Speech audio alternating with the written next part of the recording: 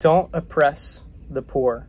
The Bible says, Proverbs 22, verse 22, do not rob the poor because he is poor, or crush the afflicted at the gate, for the Lord will plead their cause and rob of life those who rob them.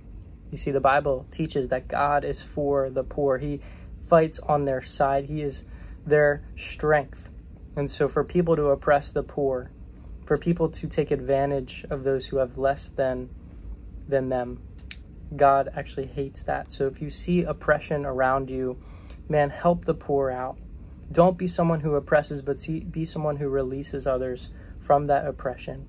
And God says that he will bless you for that. God loves to fight for the poor. That's why I think it's important to give to the poor, to give to those who are less fortunate, to support children. I just did a Compassion International supporting this person overseas.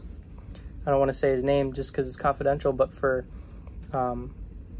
that's one of the ways we can support the poor. Compassion International, look at how we can do this practically. And this is God's heart for humanity.